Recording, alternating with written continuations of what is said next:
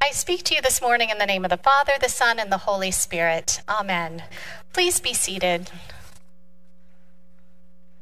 So happy Pentecost, or happy birthday to the church, is another way to look at it. I'm very glad that you're here with us this morning.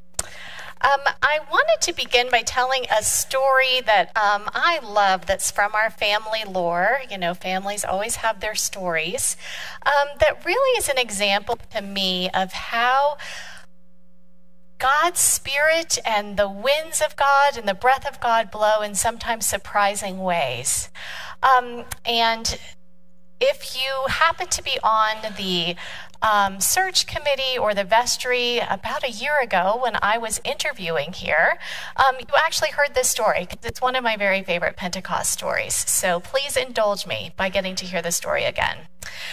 So you probably know I have 3 daughters, and when my middle daughter, Zesty, was learning to drive, one of the things that we always do as a family is we go on a big road trip in the summer to Indiana to visit our families. And it's like a 15-hour road trip, so it's perfect if somebody has a driver's permit because it is a lot of hours in the car of supervised time. And so it's this chance to get some of your hours in and to practice, and for me to get a bit of a break because driving for 15 hours is not super fun. So a few years ago, Zesty had her permit, and we were on our way, and we were on the interstate, and you know the speed limits are a little bit wacky, and so barreling down the highway, I think at like 75, like you're supposed to be doing, and we are heading to pass a semi. And so we're in the passing lane, and there's a semi on the right and a ditch on the left, and we're getting ready, you know, we're doing what we're supposed to do, we're right where we're supposed to be, and we see coming up in our lane a traffic cone on the interstate. And it's that moment of, well, gosh, I wonder how this is going to work out. So Zesty starts freaking out, reasonably so, that there's something in the road.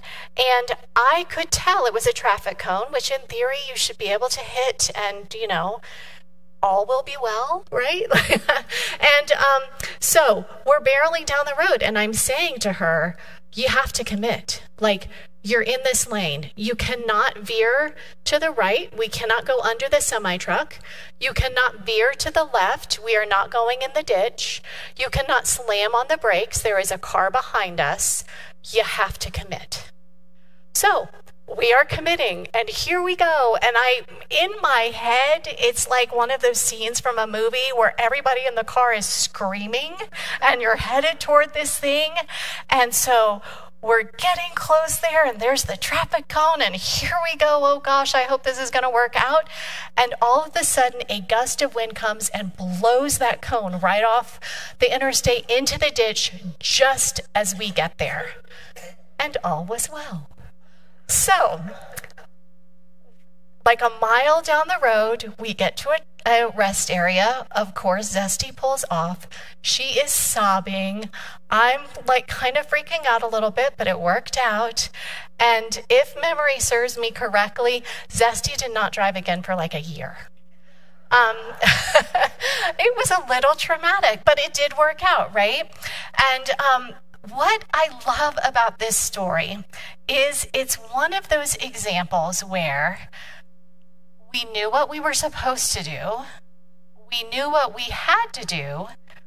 We didn't know how it was going to work out, but we committed and we prayed. I think we screamed a little bit, but we did pray, and it worked out. It doesn't always work out the way we hope it would work out, right? Like, the story does not always have this beautiful, perfect ending, and the breath of God is still there. So in this moment, we were on the path we were supposed to be on, and God was on that path with us. I don't believe necessarily that God actually blew the cone out of the way because we weren't supposed to have a wreck that day. But I do believe that no matter what had happened, God was there, and that we were trying to do the right and faithful thing, you know, being a good driver, making good choices, trusting that, we'd be okay. And I think a lot of times that's life, right? So the story that we hear from the gospel today, it's the story, as we know, Jesus has died. The disciples and friends are gathered in the upper room. It's locked for fear. They are probably screaming a little bit too. Things did not go like they had hoped and thought they might go for the Messiah. Jesus was dead, and there they were. And suddenly Jesus appears before them. They were on the path, and God showed up. It was not the pretty path that they wanted. It was not the path of Palm Sunday with Hosanna and the palms and let's welcome the King who has come to redeem the Savior of the world. It was the Jesus who suffered and died on the cross, the Christ, though, who was risen again, who came and blew the breath of life into them and into the world, who said, I'm still with you. God is still with you. And although God and I will be together in heaven, I'm leaving the advocate. You're going to have a friend here with you. You got a friend in Jesus, and it's the Holy Spirit.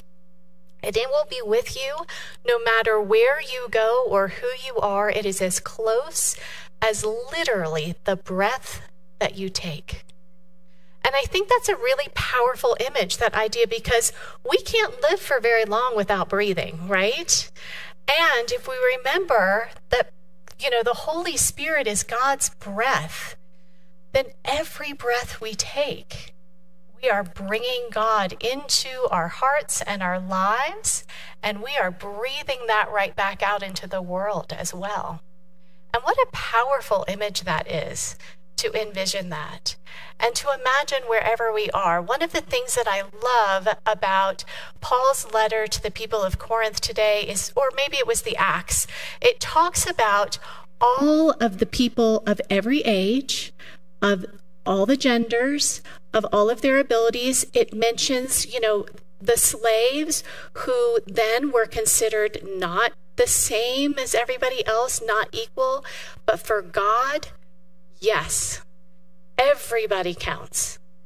Everybody is receiving this Spirit. Even those that we might judge are not worthy still receive God's Spirit, are still made out of God's love, are still worthy of love, and still deserve love and should claim it.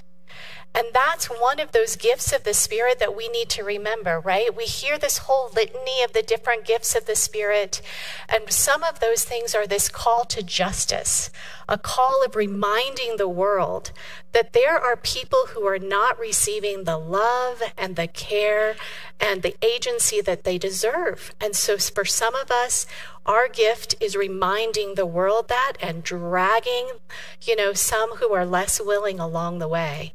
For some of us, it's the gift of wisdom. For some, it's the gift of compassion or love. Each one of us has a way of showing up in the world that is exactly what the world needs. It's why we were created. And I believe that's the same for St. Luke's. I believe that St. Luke's as a community is here for a reason. And it is our purpose to figure out, why has God called us to be as community? What path are we to be walking as a people, and how do we stay on that path even when what we see up ahead doesn't look great, but we look to the left and we see a ditch, and we look to the right and we see a semi, and we're thinking, I'm not a fan, but we stay the course because we know we are being true and right by God, and we're being good discerners, and we're listening, and we're praying, and we're paying attention, and we're reading the gospel, and we're coming together in community, and we're continuing to challenge one another about how are we supposed to show up. And so as in the coming year, we're getting ready to do our stewardship campaign this fall, which will be here sooner than we know. And our theme for this year is growing in God. And I really want us to consider, how are we growing in God as individuals, but also as a community? Where are we creating good and fallow ground, holy places that we are walking on to allow the abundance of God's graciousness and goodness and care and inspiration help us be good stewards of creation and good justice seekers and lovers of the world. I think that's really important. One thing I do want to point out to you, you know we have the beautiful stained glass here. This very first stained glass here right by the choir pews is a version of the Holy Spirit coming to the apostles. So if you have a few moments after church, or if as you make your way back from the altar for Eucharist, I encourage you to just stop and take a peek at this beautiful example of these people who had gathered, who did not like the way the road was looking in that moment. You know, it looked like ditches, traffic cones, and semis. And yet suddenly Jesus appeared and the Holy Spirit descended upon them and said, "Don't be afraid. Don't let your hearts be troubled. Not only am I with you now, but God will be with you forever. And all will be well." You know, I love that phrase.